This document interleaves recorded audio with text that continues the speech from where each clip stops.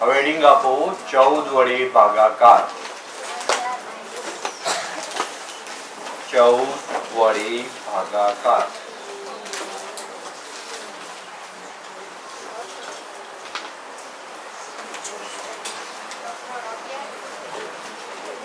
ચક્ર જ રાખીએ 11 ચાલુ રાખીએ. એના 4 ભાગ પડ્યા. 14 વડે ભાગાકાર. રકમ એ ભાઈ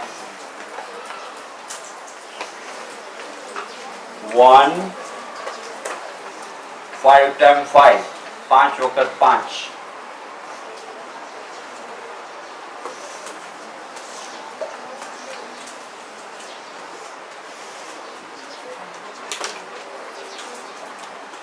14 માઇનસ 4 બધા એક રહી આવશે. એક આવે શરૂઆતમાં.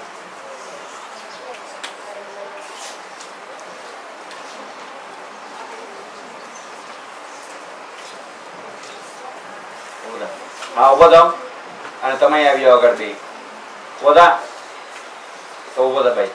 આગળ આવી જા. આ ઝડપી અહીંયા આગળ આવી જાય. હાજી અહીંયા આગળ આવો ને દેખાય તમને એટલા માટે. સરસ દેખાય હો ભાઈ આમાં. હા બસ જવાબ આવી ગયો. શું આવ્યું?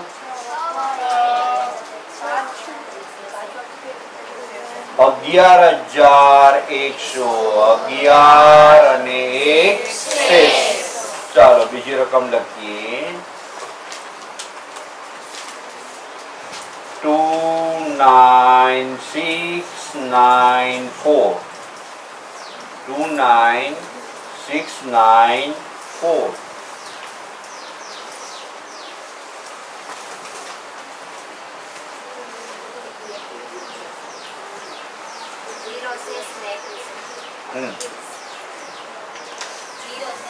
जीरो शेष 21.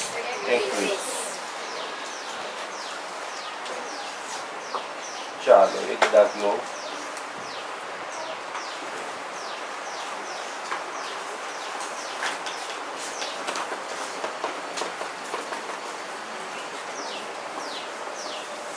वन 6 9 5 4 16954 बाकी 14.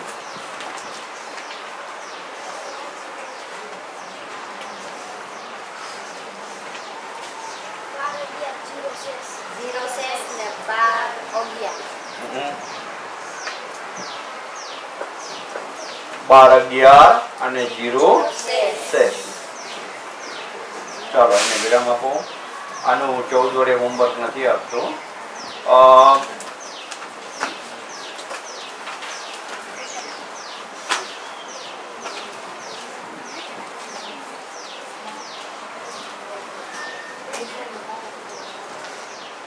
ક્રમિક સંખ્યાનો ગુણાકાર આપણે કરાવ્યો છે. ઓકે હવે છે ક્રમિક સંખ્યાનો ગુણાકાર લખો. આ તમને ઉપયોગી બનશે. ક્રમિક સંખ્યાનો ગુણાકાર. હેડિંગ આપો ચેપ્ટર નંબર 11. ક્રમિક સંખ્યાનો ગુણાકાર. સોરી ક્રમિક સંખ્યાનો સરવાળો. ક્રમિક સંખ્યાનો સરવાળો.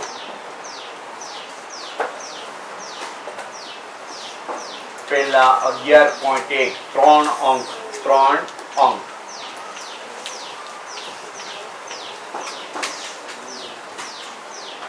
11 વત્તા 22 વત્તા 33. ક્રમિક સંખ્યા એટલે શું? તો કે બે સંખ્યા વચ્ચેનું અંતર સરખું હોવું જોઈએ.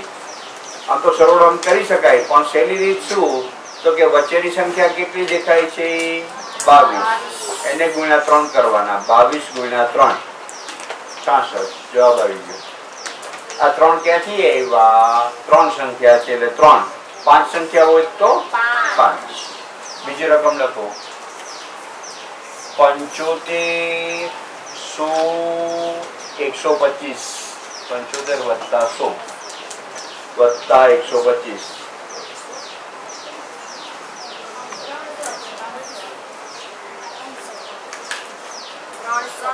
300 के रीते आव्या 100 गुणिया 3 હવે લખો 5 અંક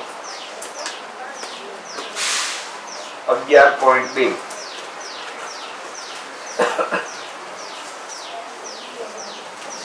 11.2 5 અંક दोस्तों से जागरो बस चलिए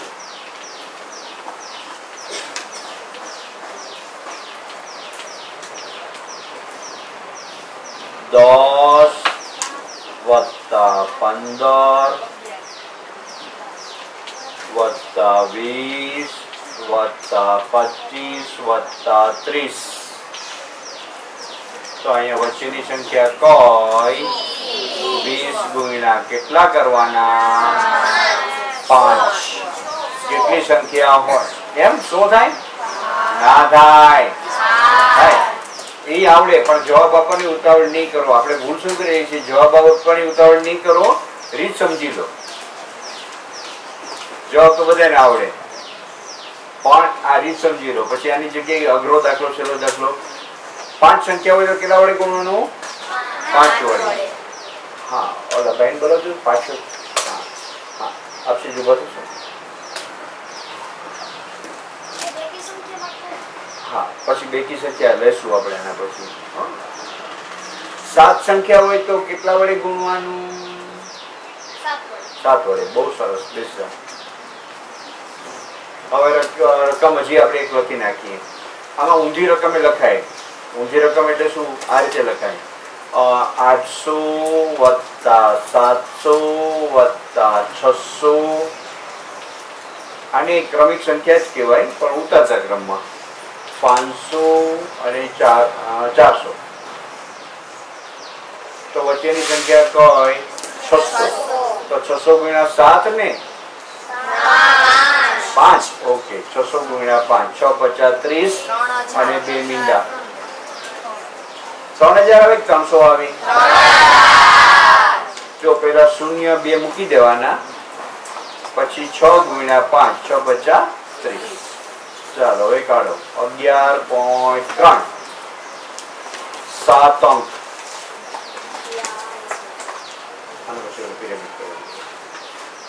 11.3 7 અંક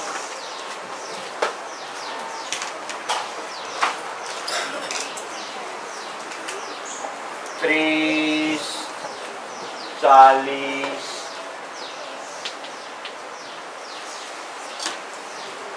40 50 60 70 80 90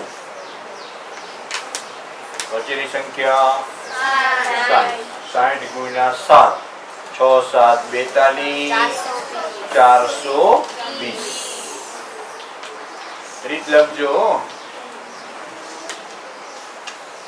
ચાલો થોડીક જુદી રીતે પરીક્ષા લઈ લઈએ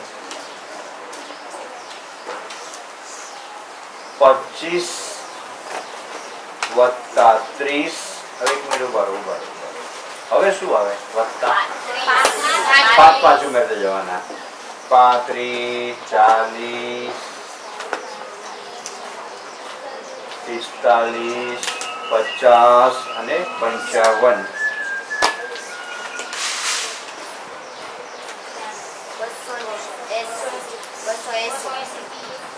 280 70 ગુણ્યા નહીં સોરી 40 ગુણ્યા 7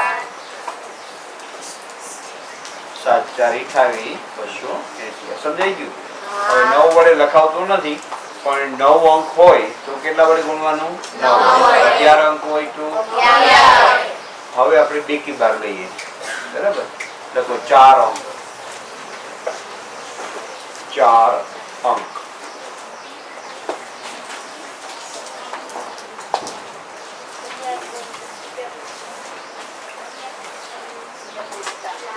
हाँ 11.4 4 अंक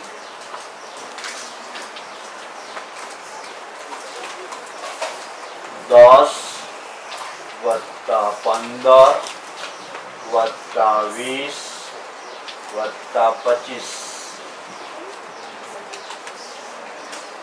હવે અહીંયા નિયમ સમજી લો. પેલા નિયમ કા બાજુમાં લખી નાખો. નિયમ બાજુમાં લખી નાખો. પહેલી અને છેલ્લી સંખ્યાનો સરવાળો, પહેલી અને છેલ્લી સંખ્યાનો સરવાળો એને ગુણ્યા, હવે અહીંયા જુઓ કેટલી સંખ્યા છે? 4. જો 4 ના અડધા કેટલા થાય? 2. તો એને ગુણ્યા 2. 6 સંખ્યા હોય તો ગુણાકારમાં કેટલા આવે? 3. 8 સંખ્યા હોય તો 4. ફરીથી પહેલી છેલ્લી સંખ્યાનો સરવાળો ગુણ્યા, હવે ગુણ્યામાં અલગ અલગ આવે. શું કામ? તો કે 4 સંખ્યા હોય તો 2 આવે, 6 સંખ્યા હોય તો, અને 8 સંખ્યા હોય તો, 5 સંખ્યા હોય, 10 સંખ્યા હોય તો. સમજાઈ ગયું? તો અહીંયા પહેલી છેલ્લી 10 ને આપણે કહીએ ને ટ્રેનમાં એન્જિન અને ગાડીનો ડબ્બો, એનો સરવાળો 25 ને 10 35 ગુણ્યા 2 70. સમજાઈ ગયું? ચાલો નેક્સ્ટ લખો. 70 80 90 100. 70 + 80 + 90 + 100.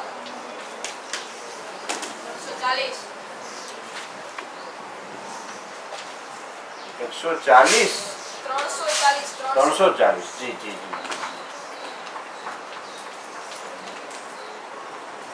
કઈ રીતે આવે સમજાવશો કોઈ? 340 આવ્યા કેમ? બરાબર છે. 100 + 70 એટલે 170, એટલે 17 યાદ રાખીએ, 0 મૂકી દે. 17 ગુણ્યા 2, 17 દુ 34. ચાલો નેક્સ્ટ 6 અંક. હા 11.5. 6 અંક.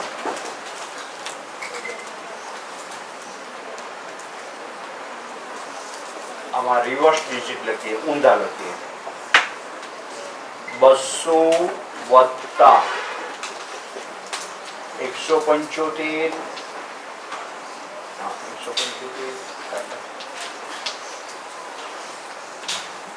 ચાલો હવે વત્તા શું આવે?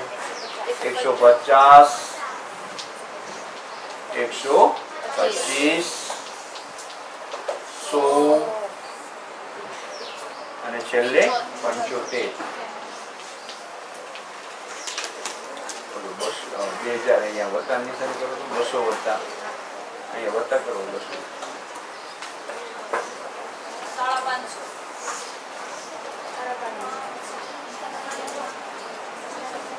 200 નહીં વત્તા કરો. 200 પછી નિશાની છે. ચાલો 200 + 75 એટલે 275 એને ગુણ્યા 3.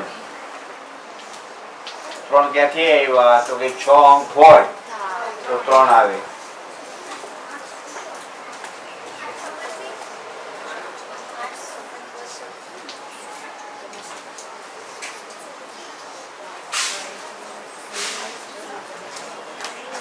પાંચ તેરી 15 નો પાછળો વધી પડી 1, 7 તેરી 21 22 નો બગડો વધી પડી 1, 2 3 2 6 ને 1 7.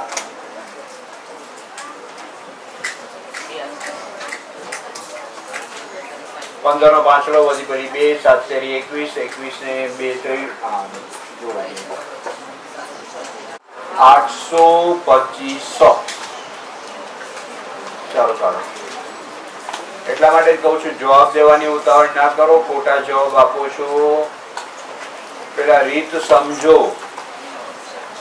એ 550 કીધા હતા, ક્યાંથી આવે? ચાલો હવે લખો 8 અંક. 8 અંક. અહીંયા આપણે ખાલી શીખવા માટે આવીએ છીએ, જવાબ દેવા માટે નહીં. કારણ કે એકવાર તમે બરોબર મગજમાં બેસી ગયો પછી જવાબ આવડી જવાનો છે. અને જવાબ તમારો છે એ બોર્ડ ઉપર ચેક કરો. નેક્સ્ટ રકમ 9 + 19 + 29 39 49 59 79 79 79 અને 8 9.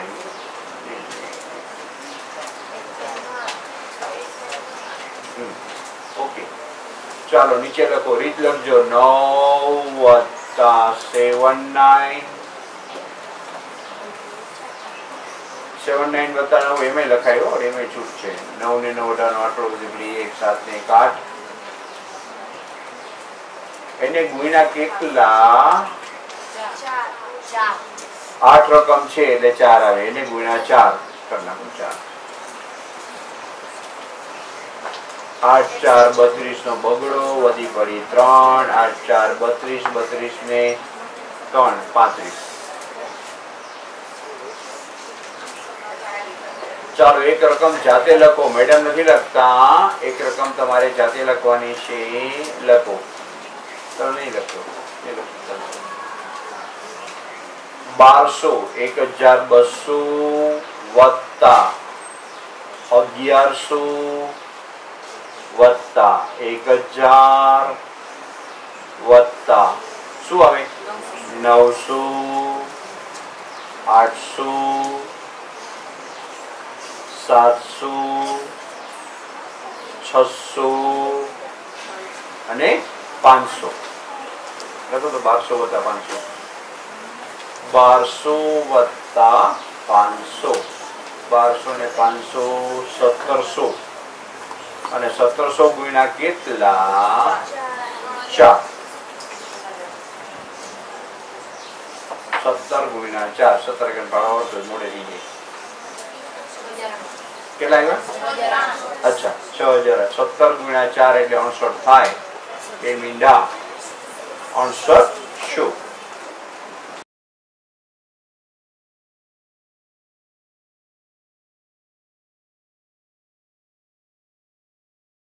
ચાલો એક આ ગુણાકાર શીખડાવું છું, તમને બધાને આવડે છે, પણ નાના બાળકો છે, બીજું ત્રીજું ભણતા હોય ને એના માટે ઉપયોગી છે.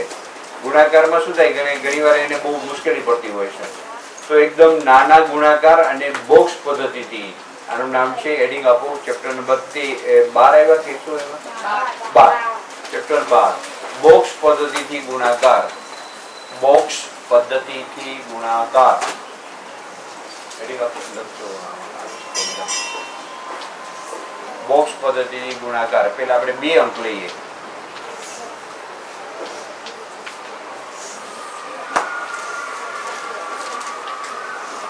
બેતાલીસ ગુણ્યા 32. બાજુમાં લખીને પેલા બાજુમાં લખીને 42 ગુણ્યા 32. તો અહીંયા 2 અંક અને 2 અંક નીચે એટલે 4 ખાના પાડવાના. હવે 4 ખાના પાડ્યા પછી એટલે આપણે રંગોળી કરીએ છીએ ને માડી લીટી કરવાની. કુલ કેટલા ખાના થઈ ગયા? 4 ખાનામાંથી ડબલ થઈ ગયા ને. જો મેડમે કેમ લખ્યું જોજો. 4 2 3 2. આમથી આમ. હવે આ લીટી પેન્સિલથી કરાય. એટલે અહીંયા તો તમારે બોલ પેનથી કરી લેજો. ઘરે કરો ત્યારે પેન્સિલથી લીટી લંબાવજો, સેજ નીચે લંબાવજો. મેડમ આછી કરીને એ વહી ગઈ નીચે અને નીચે લંબાવજો, નીચે લંબાવજો. હા અહીંયા પહેલામાં લંબાવો. આ બે વાળી. હા બસ ઓકે ડન. ચાલો હવે ગુણાકાર કરો. ઉપર આ 2 ઉપર આંગળી રાખો. 3 દુ 6 તો એ નીચે 6 લખી નાખો. 2 દુ 4 તો નીચે 4 લખી નાખો. ફરીથી જો વધી આવે તો ઉપરના ખાના મૂકવાની થાય. 3 દુ 6 2 દુ 4. હવે 4 તેરી 12. હવે જોજો 12 કેમ લખાય? એકડે બગડે 12. ઉપર 1 નીચે 2. પછી 4 દુ 8 0 8 એટલે 8 લખો તો ચાલે. 0 લખવાની જરૂર નથી. ફરીથી 4 તેરી 12 તો વધી આવે એ ઉપરના ખાનામાં, ન આવે તો કઈ નહીં. અને નીચે 2 અને 4 દુ 8. હવે સરવાળો કરવાનો. ક્રોસ આમ ક્રોસ. 4 ના 4 8 ને 6 14 નો ચોગડો, વધી પડી 1. એ હંમેશા વધી ઉપરના ભાગમાં. અહીંયા 2 ની 2 રાઉન્ડ કરો. 2 ને 1 3 અને 1 નો 1. ફરીથી આ 4 ના 4 8 ને 6 14 નો ચોગડો, વધી પડી 1 2 ને 1 3 1 નો 1. હવે લખવાની રીત આ રીતે 1 3 4 4. 13 44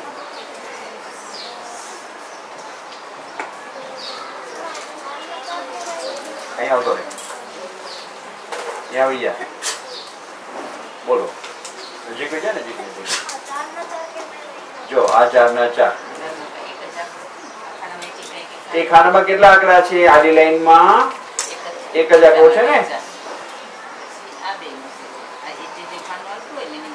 એટલે આ બોક્સ ની બહાર ના નહીં લેવાના, આ નહીં લેવાના, આને નહીં બોલાવાના.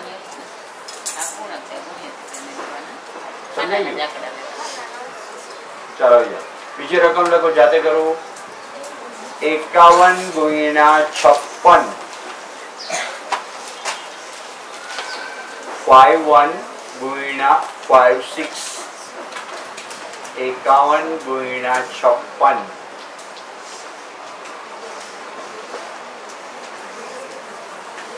શરૂઆત તમે નાના બાળકો શીખવાડો ત્યારે નાની નાની રકમ લખાવાય. 22 ગુણ્યા 31 ને એટલે વધી ન પડે એવી નાની નાની રકમ લખો તો વધી ક્યાંય પડે નહીં. આમાં વધી પડશે. મોટા કરો. એટલા માટે જ પેન્સિલ થી કે અલગ અલગ થી આડી લાઈન કરો ને એટલે તમને ખબર પડે કે આ લાઈન માં આવે એટલે આપડા આને કહેવાય શક્કરપારા પદ્ધતિ. આમ આડા શક્કરપારા જેવા થઈ જાય ને. 2856 અહીંયા આવી જાઓ ભાઈ. 2856 વાળા ભાઈ અહીંયા આવે પણ દાખલો કરાવે.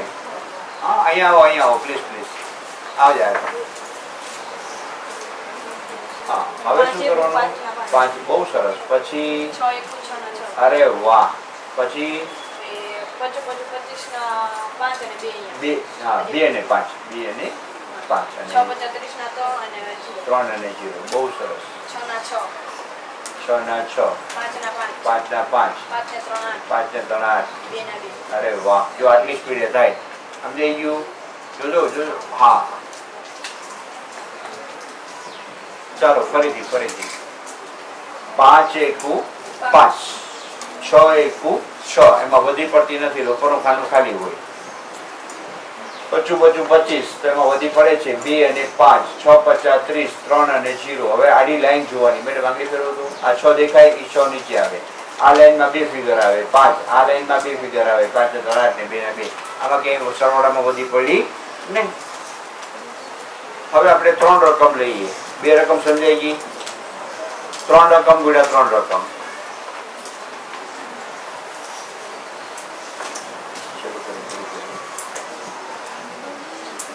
3 2 1 એને ગુણ્યા 4 2 3.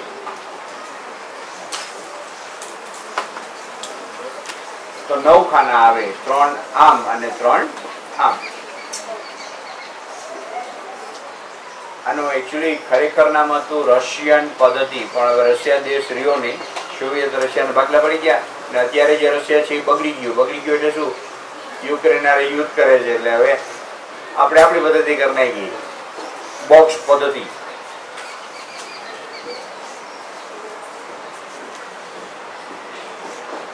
રકમ લખવાની રીત યાદ રાખજો. 3 2 1 4 2 3. અરે હા 4.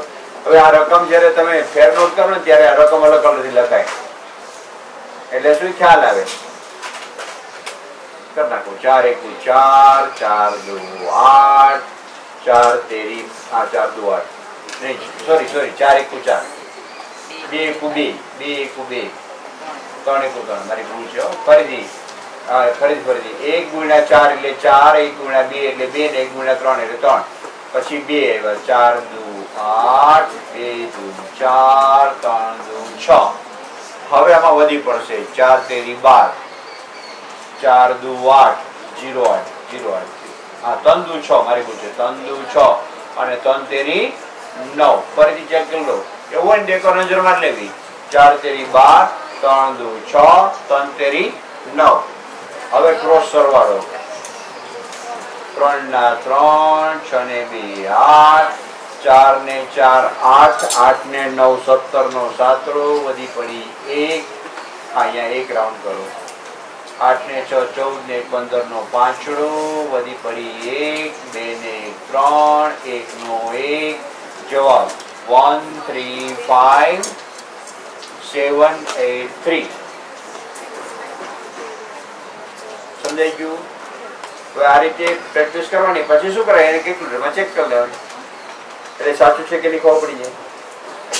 પણ આની અંદર પછી મોટા દાખલા લઈ શકાય. મોટા દાખલા એટલે શું લેવાનું તો કે 777 ગુણ્યા 888, તો એની વધી ઘણી બધી પડે, તો એ રીતે કરી શકાય. તો આ રીતે પ્રેક્ટિસ કરજો.